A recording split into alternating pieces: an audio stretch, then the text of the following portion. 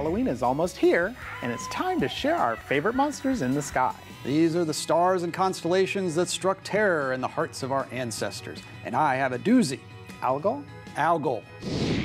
Legend has it, Algol is the star marking Medusa's severed head. And you can see it in the northeast after sunset in Perseus. With a lot of imagination, we can see Perseus holding Algol in his outstretched hand. Among different cultures, Algol was known as Spectre's Head, Ghost's Head, Satan's Head, the Double Eye, and my personal favorite, Piled Up Corpses. Farther in the southeast, to the right of the Seven Sisters, you can find the sea monster constellation Cetus.